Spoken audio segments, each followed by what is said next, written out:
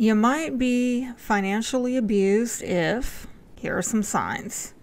If you're with someone who sabotages your stability, feels entitled, avoids accountability,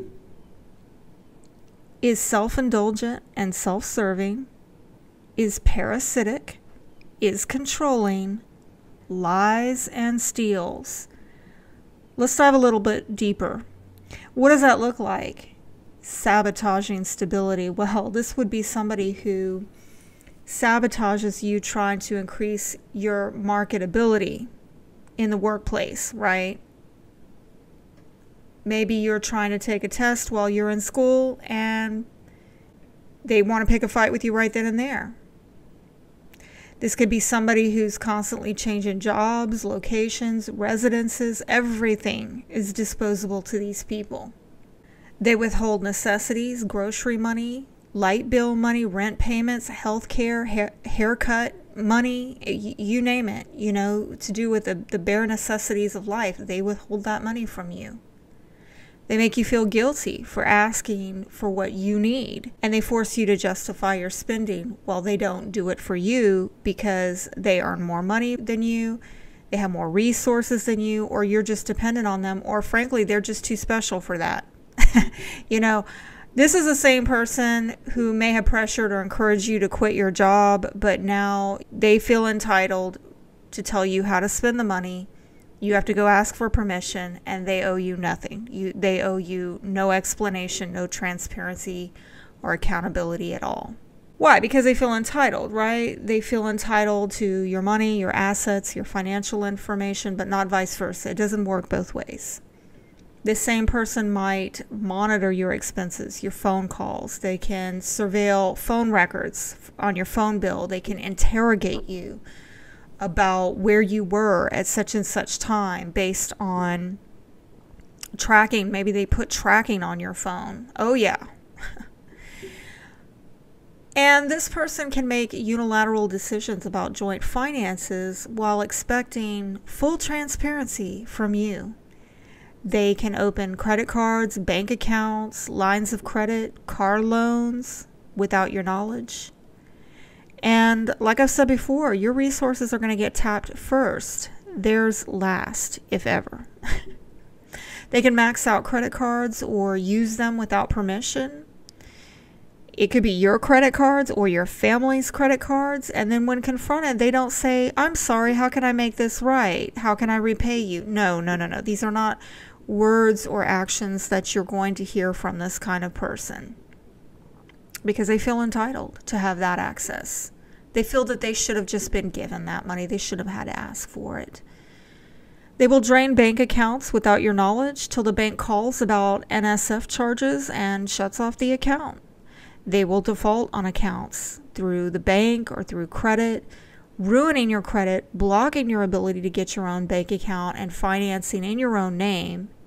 Same with renting homes and evictions on your records. And even years later, if you've divorced and then they don't pay child support and, you know, God forbid something happens and you can't keep your home because you were not getting child support, well, they don't see how their lack of paying for their children culminated in you losing your home and getting evicted. It's not their problem. You should have figured that out on your own. That is honestly how they feel about it. They avoid accountability. You know, you might be financially abused if you're with somebody who avoids accountability. They have visibility of all your finances, but you don't have access to theirs. There's no transparency. Sure, you know, they might put on a good show, but inevitably something happens where, well, gee, I lost my pay stub, so you can't see how much they got paid last paycheck. Or they lose receipt of payment for the bill, so you can't have any proof that they actually paid it.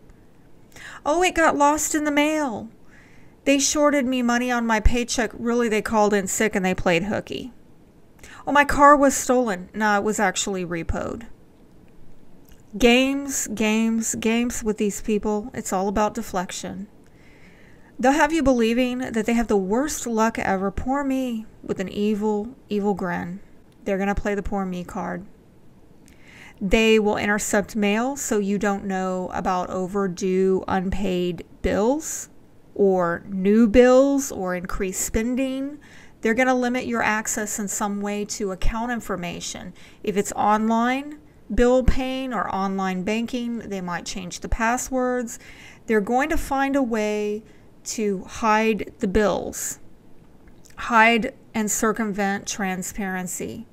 Anytime you bring up money with these people, just talking about money brings up arguments or a fear of an argument. So over time, you learn to self-censor. You learn, oh, don't say that. Oh, maybe don't bring this up, or don't bring it up over here, because if this person has a stellar meltdown, right? Like you know, you start managing their emotions for them so that you don't have some violent outburst. And what they do is they train you to not confront them. They intimidate you when you do. And they teach you a lesson that if you confront me again, you will be punished. I'm going to have a rage session here. I'm going to retaliate. This is a person who dodges accountability in conversations. You might ask for money, they might agree to it, and then they avoid giving it, or they procrastinate about giving it, or they just change the subject. There's no follow through with this individual. Like, what you see is never what you get.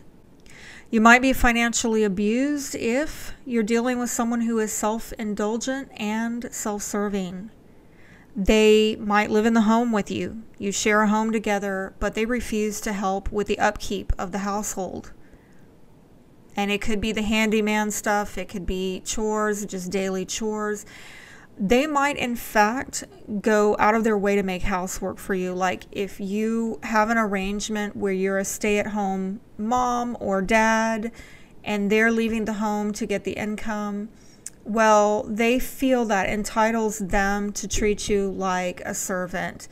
And you will see this in really subtle ways. Like, I remember I had this pattern every night where about 10-20 minutes before I went to bed, I would tidy up the house. So the next morning I'd wake up, everything was, you know, clean slate. And he would be the first to wake up in the morning and make himself cereal. And he wouldn't shut any cabinet door or drawer that he had to open in order to make himself cereal.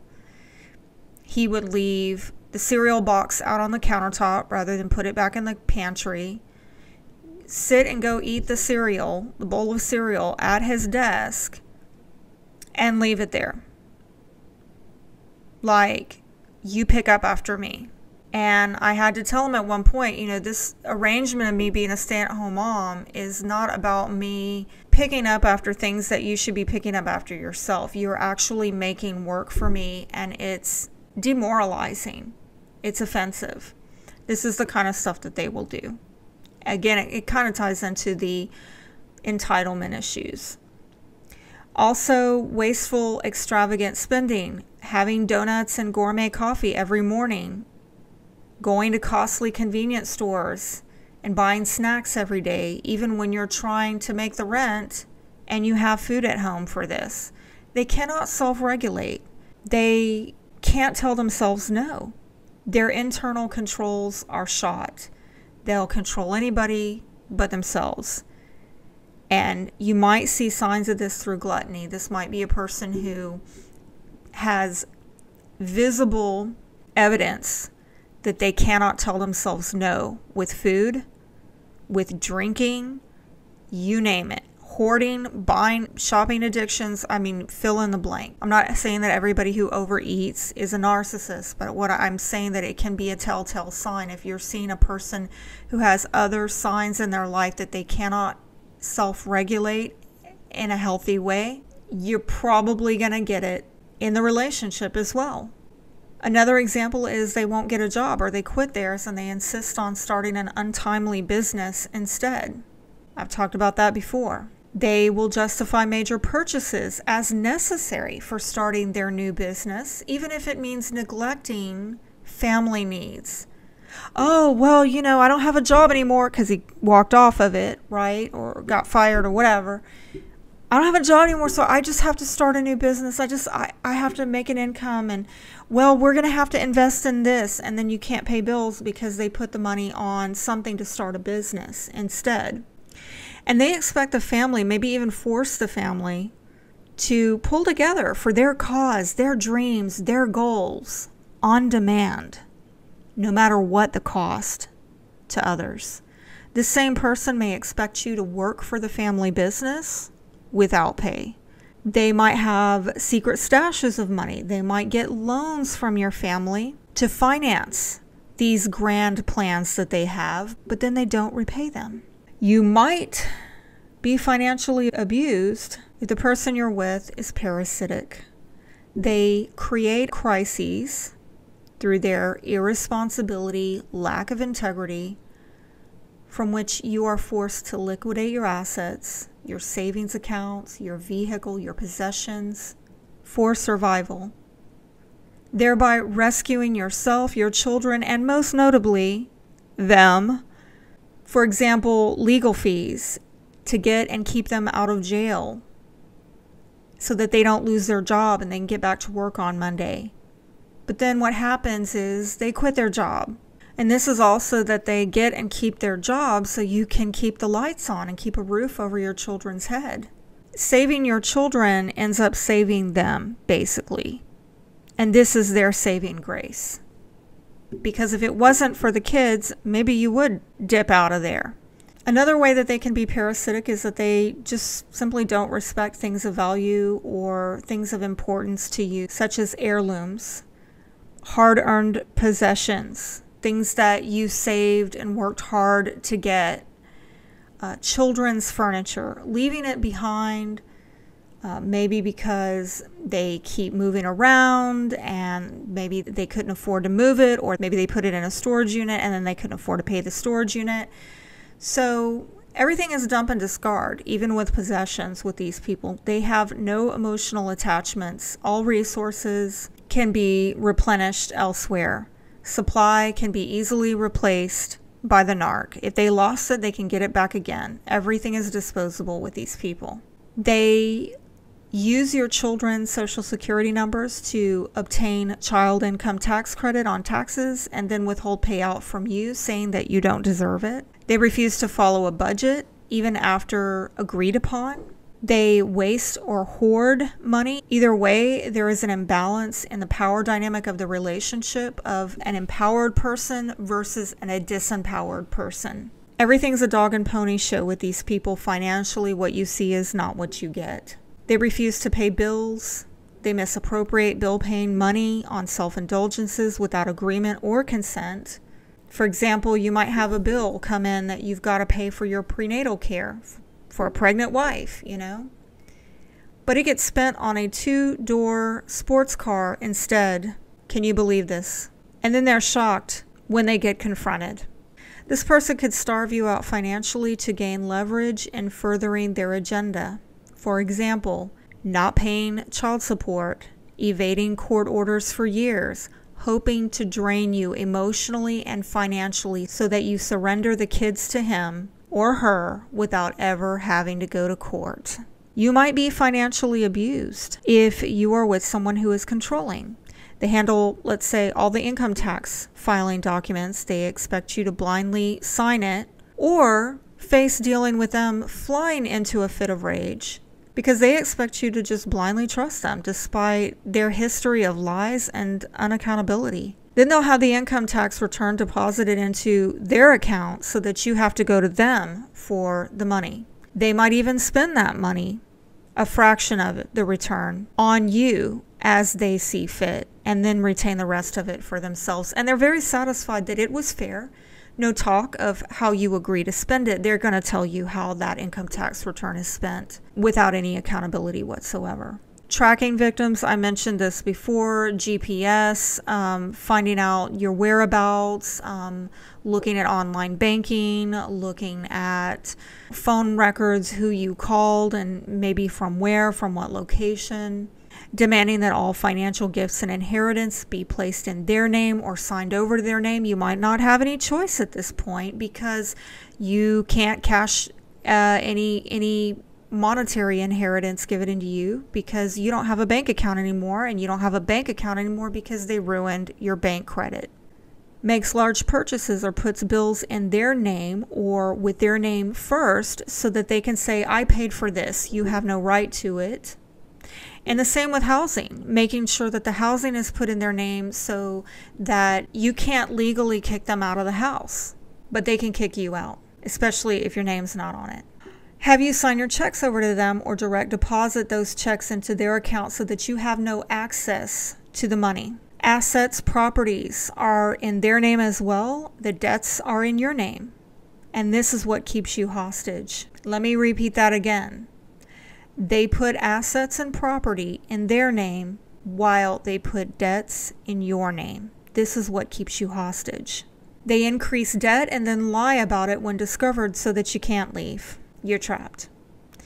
Alternatively, there are situations where the person will delegate financial duties as if you are his or her secretary, and then they expect you to handle it as they wish, where basically you do all the work, they reap the financial reward. It's almost like you're their secretary, and you have to answer them. And finally, you might be a victim of financial abuse. If you're dealing with someone who lies and steals, they, for example, pretend to go to work after losing a job, pretend to pay bills until that eviction comes or the lights get turned off, then the family's in shock, unprepared, and have nowhere to turn. The family might have just dug themselves out of the last hole the narc created, or finally started feeling secure after the last episode, only for it to happen again. This happens over and over again because the narc never learns. I've said this in my book. Usually the narcs can maintain the facade of, I'm healed, I've recovered, I've repented, I've restored this situation. This facade can go on for 6 months before the mask falls off again. And what's under the mask is that this person has never changed. The mask was pretending to have changed, like faking, basically having false epiphanies and false recoveries. This facade can go on for up to 6 months.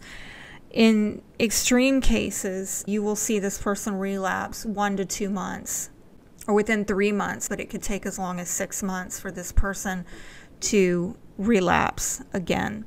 And if they're playing on your guilt and your conscience, well, you just don't trust me. I've been proving myself. And then as soon as you start giving them more free rein and not having to require so much accountability and transparency from them, then they start exploiting this all over again, because the facade of having the fake epiphany, the fake recovery, is all to get you back disarmed so that they can do it all over again. This could be a person who engages in fraud, also creating false bank statements, IDs to gain approval for housing, car loans, and more opportunities that they just don't honestly qualify for because they're unstable. They can lose or claim to lose money that's been loaned from others, or they'll misappropriate it. Oops, I don't know what happened to it. Oh, well, it went over there. Gee, how did that happen? I don't know. You know, again, plain stupid, and they're very aware. They just don't care. Finally, another way they lie and steal is they could take thousands from you, but think you should look the other way because of that one time that you took $100 from them. These people have a very skewed idea of reality and justice. It is very distorted. If you want to watch the next video in this series, then click here. Or if you want to watch my narcissism playlist, click here. Also, if you're interested in my book on narcissism, check it out at Amazon, Audible, Kindle. Links are down below. Till next time, thanks for watching, commenting, liking, sharing, and subscribing.